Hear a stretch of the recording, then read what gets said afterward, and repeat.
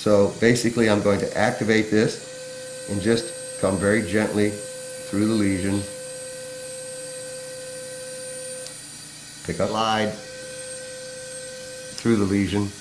And if you look at the base of this, I can take this on pure cutting and I can actually use this to complete the rest of the mole removal. Again, my personal preference is the 133, but a lot of people like to use the loop.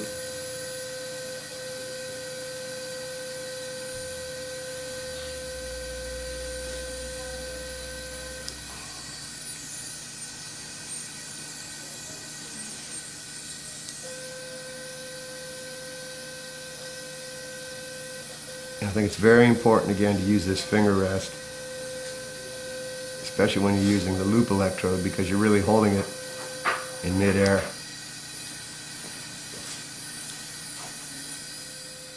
Okay. Go right through the base. This one does not have, this has a broader base, but we'll still use this. So it's very we'll just use the loop here on pure cutting.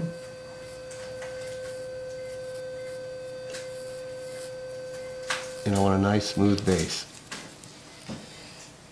And here's a product. Come right through the base, so it's very